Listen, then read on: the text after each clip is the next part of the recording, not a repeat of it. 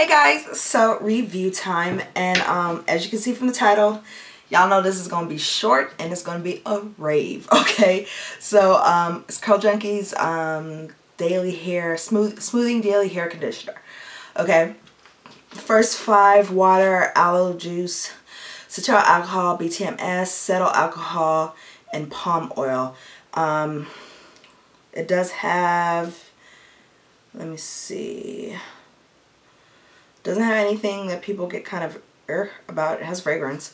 Anyways, so it's directed to be a rinse out conditioner. Okay, here's what it looks like. Okay, very creamy. You can kind of feel the oils in it, but it's not so thick.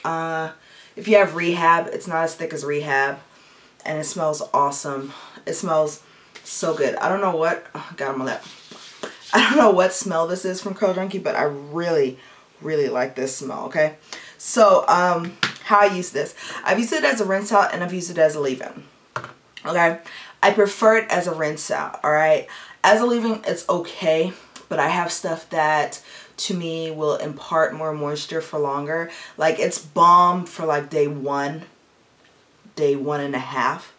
Okay, but when I hit day 2, day 3, especially if I'm trying to stretch like a wash and go or a twist out or something, I would have to re-add it. Okay, get what I'm saying? So as a rinse out, let me tell y'all.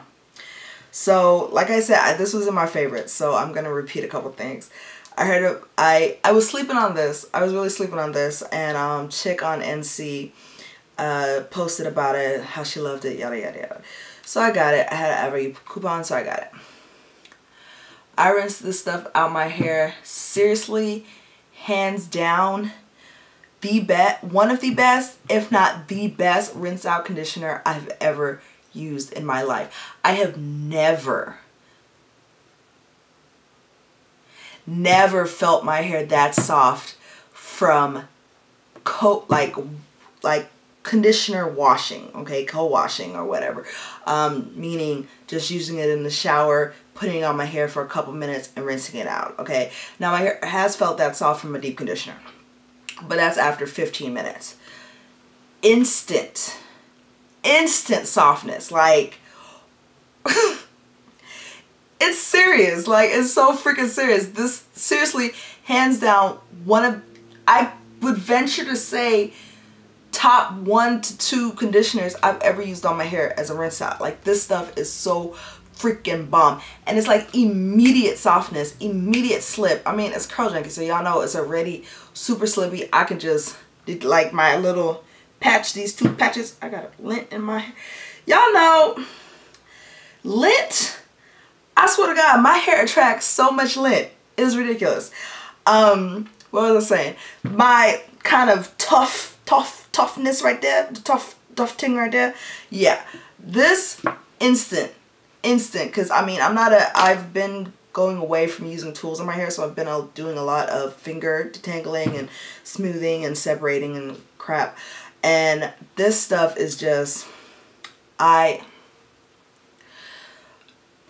revision to my staple list, my holy grail list that I did after, you know, my 1 year or whatever. This is tops rinse out conditioner.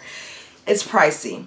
It's very pricey. It's like, I want to say $18 to $22, something in that range. But I've used this probably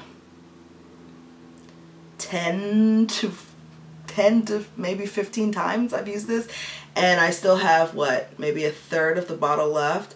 So it's literally, my hair's not long. Okay, probably 10 times, maybe not 15, okay? My hair is not long, okay? So I don't use a lot, and you don't need a lot of this, okay? So if you're in the market for an awesome rinse out conditioner, hey, I know some people like it as a leave-in, but I have stuff that works better for me as a leave-in. Like, if I had to go to Curl Junkie as a leave-in, I like Curls Rehab, and I like the Argan Oil conditioner that they have better as a leave-in. But this stuff as a rinse out, y'all, I mean, raising my hands in the shower, catching the spirit, you know, I should, like, for real, seriousness awesomeness. Like, wow. So that's the review. Short, simple, sweet, Curl Junkie, smoothing, daily hair conditioner, balm conditioner. Go get you some. Alright guys, so I will talk to y'all later. Bye.